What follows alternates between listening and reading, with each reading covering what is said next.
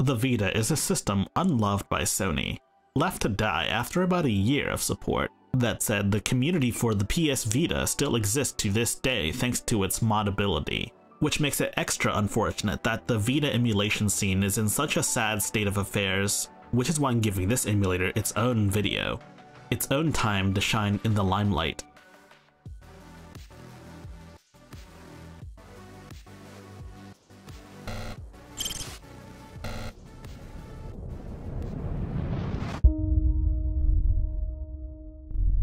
If you like my content, please like, subscribe, share with your friends, and join my Discord server in the description below.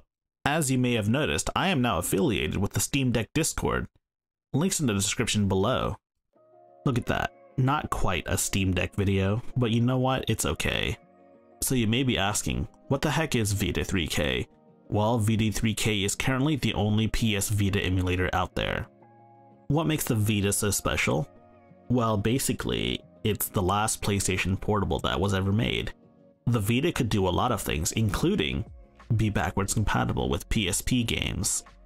Essentially, Sony stopped giving it support after about a year, and it was up to the third-party developers from Japan to make the Vita worth something.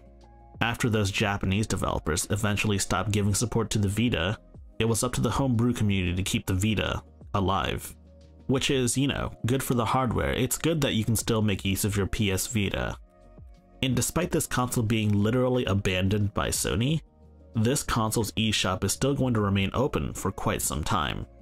It's currently unknown how long they'll keep the Vita store up for, but I assume it'll probably be shut down within the decade. And as time goes on, hardware will begin to break down, and soon there will be less PS Vitas in the world than ever.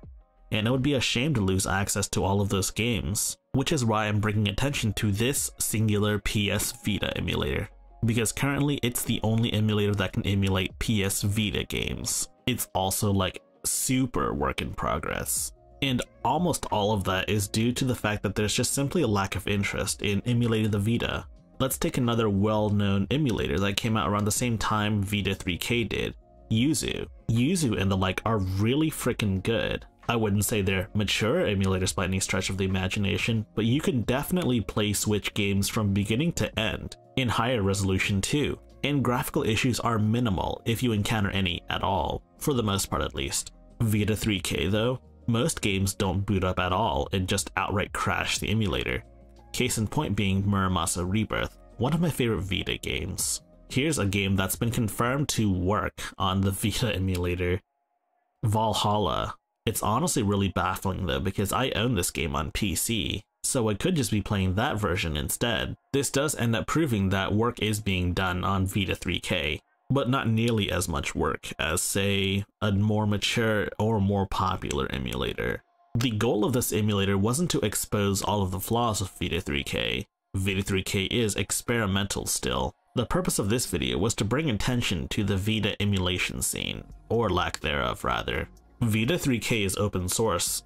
You can look at the source code on GitHub. My hope is that more developers will look at this and decide they want to work on this emulator, because quite frankly, it's kind of sad what happened to Vita emulation. The interest went down ever since Persona 4 Golden got a PC port, and there are a ton of Vita games that don't have ports on PC, like Muramasa Rebirth. Yeah, I'm a Vanillaware shill, sue me. Maybe one of you guys can translate this video and send this video over to Vanillaware. Maybe they'll port their games to PC that way.